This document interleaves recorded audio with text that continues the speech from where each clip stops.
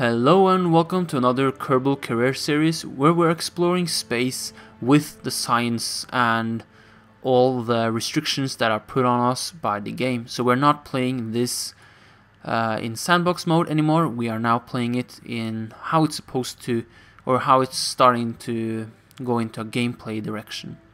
So last time we unlocked some more on our science tree, and we now can next time choose between new engines, Sepratron, liquid or solid fuel boosters, some aerodynamics and some landing stuff.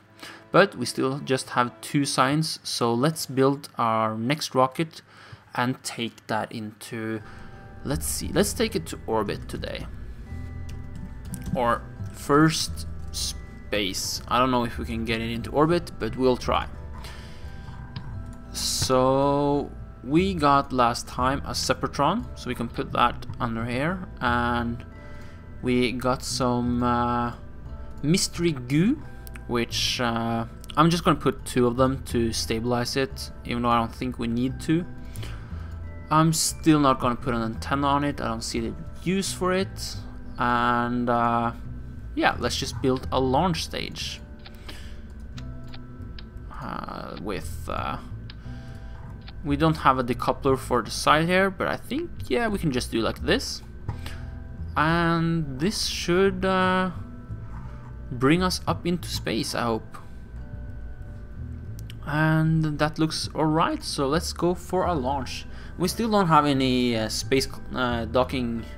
Oops, forgot to press launch. We still don't have any clamps to hold it on the launch pad, so hopefully it won't explode and fall over on the launch pad. Okay, let's see, loading complete. So this has 3 pretty powerful engines, so I don't think we need to fly that hard on the throttle, but we'll start with 100% until we get to 100 meters per second, and I'm going to throttle down to save some fuel, because we want this to go into orbit and maybe do an IVA. I think you're supposed to get extra points for doing IVAs and exploring different things.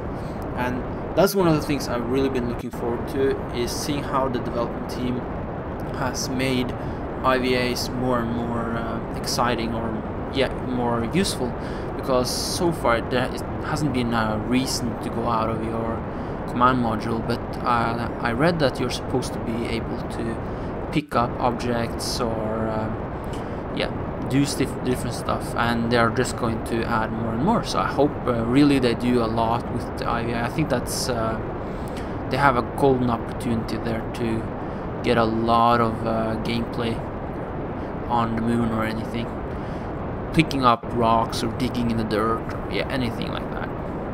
Kind of strange saying to some, look, I'm going to explain this game I will really love. You fly a rocket to the moon and you pick up rocks and you fly them back. It doesn't sound that exciting until you actually go and play it. So I guess it's kind of like Doctor Who. It's pretty hard to explain unless you actually seen it. Like Doctor Who, it's a man, he travels back and forth in space and time, and he picks up these girls to help him on the way. Yeah, sure, that doesn't sound weird at all. No. Okay, so let's see, how is our orbit going? We are pushing it nicely, so we can start pushing over and get our sideways velocity to get maybe get a hope of getting into orbit. I actually think this rocket will be able to get into orbit. Let's see. So yeah, last stage, and let's just push over to the side. And 100, and that's not a good curve, but we'll go for that. 100 kilometers is high enough. So you have the mystery goo that we added, and we still have a crew report, and I think, oh, we still have Jebediah. We should change him for the next mission, because he can't do every mission. I know Jebediah is crazy and has a lot of courage and everything, but well, I thought his courage was supposed to be maxed out. Well, but he will get tired too. Not of flying in space, but to command this module and do the science stuff. So we're getting to our apoaps and we're doing our circularization burn. I'm just going to watch the fuel levels so we don't burn out all our fuel. That would be bad. That would be stupid if we lost all our fuel. So it looks like we're going to make an orbit actually. There we are. Complete full orbit. And let's deploy our mystery goo object and see what we get from that. So we get 10 science units and it seemed to crumple into a sphere and appears to have become brittle. Well, sounds okay, I guess. We still have a lot of fuel, so let's just push our apoaps higher and see if we can get some more points for going further out, because I see while in near Kerbin space and I'm thinking maybe if we go farther away we might get some more, and we have one more science unit to deploy, so let's try that out.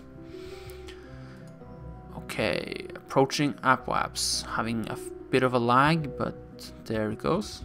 I think the game is really stable after this update. Might be some bugs I overlooked, but everything seems to have gone pretty smooth so far.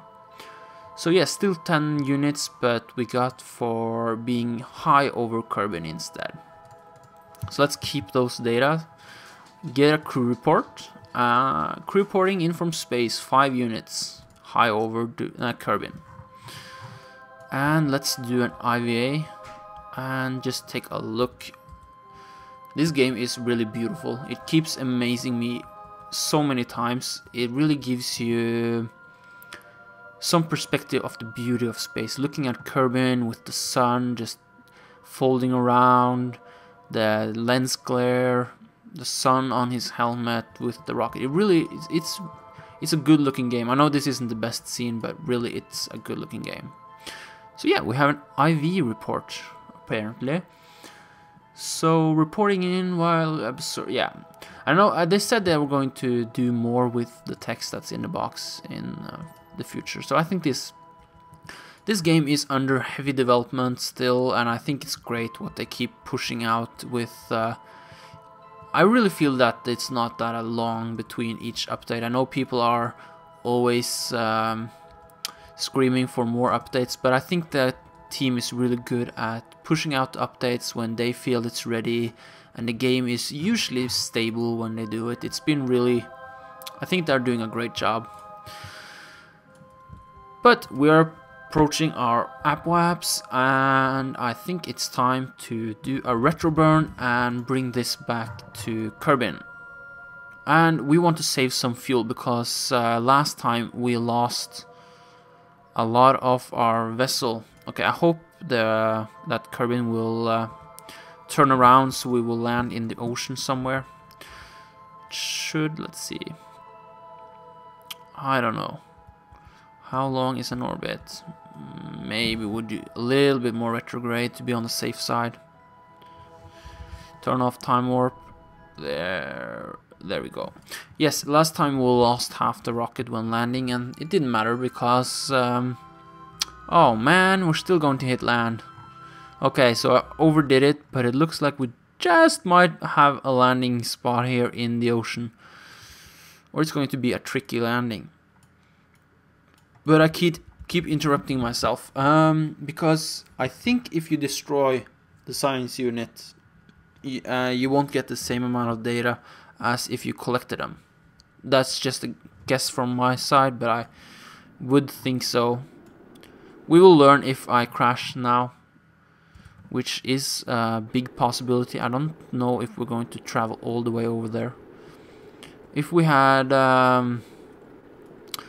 firm airspace, you could control your flight a little bit more, but I don't think the drag model is that good now in the game that it works. No, we are going to land somewhere on the ground. So hopefully we will survive. Just going to wait to deploy the chute a bit more. It's such a long way down, so it gets so boring if you just deploy the chute early and have to watch it all the way down to the ground.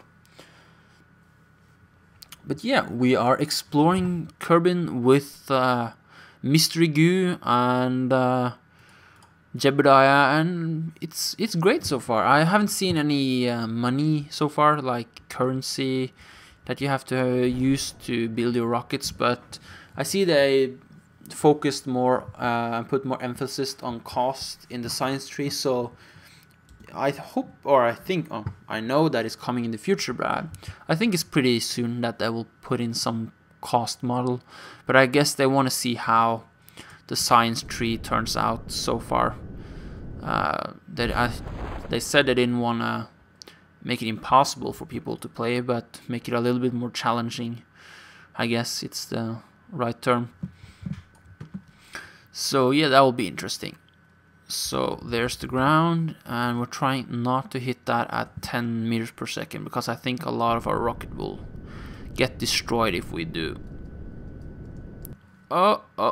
Turn. Don't land on the canisters. Yes, we saved the canisters. And yeah, we collect our science. Let's see how much science we collected on this one mission.